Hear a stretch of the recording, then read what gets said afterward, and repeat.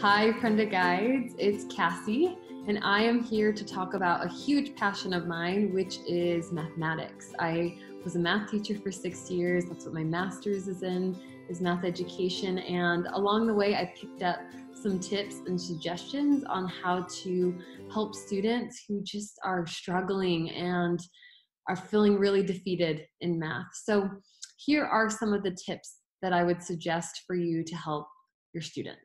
The first is to talk to them about the idea of productive struggle, creating an activity to do this.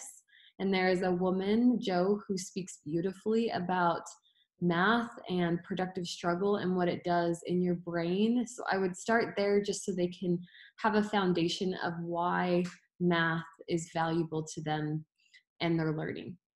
The second thing I would suggest is asking students who are struggling with math to take a good look at if they have any gaps or holes.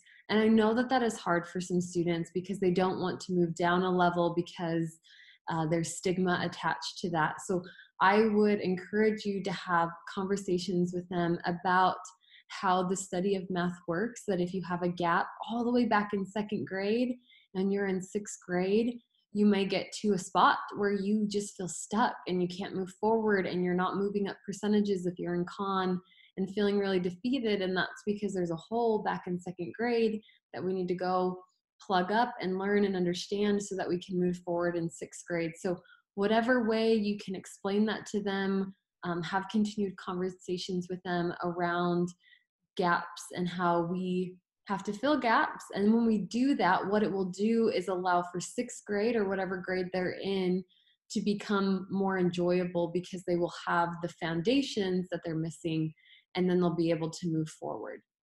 The third thing, and this sounds really simple, is asking students, if you have students who are perpetually struggling and they like to do all the math in their head, I would just strongly encourage them to write it down. You can give them some choices. You can have them write in a notebook on a clean sheet of paper.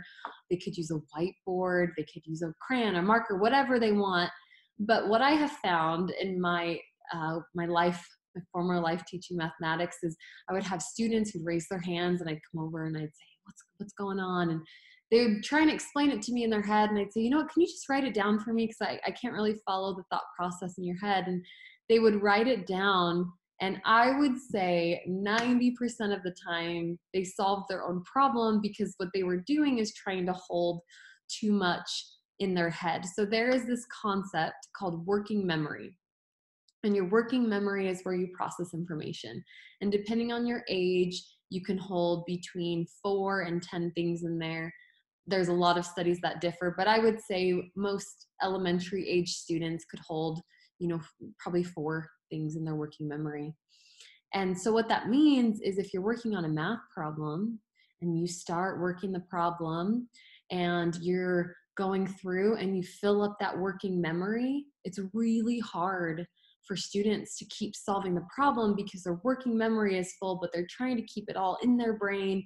If they just would allow it to come out on paper, it would free up some space in their working memory because they're not having to hold on to that and then be able to progress through the problem. So again, talking to them about working memory, talking to them about its size, it has nothing to do with you are smarter or less intelligent. It's just we all have brains that have a capacity for our working memory.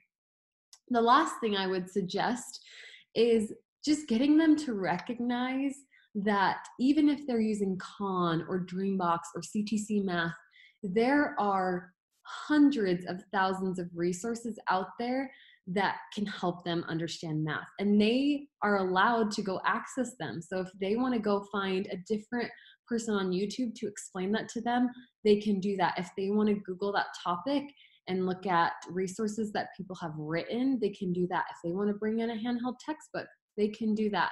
So just help them to recognize there are a lot of resources out there and they can use those resources to help them better understand the concept. And then of course, the last thing I will add to that piece is utilizing other students in the class, going out and saying, hey, I'm really struggling with this. Can you help me with that? And that comes with allowing for vulnerability in your classroom, and it might take a while to get there, but encouraging them to do that as well. So those are my suggestions.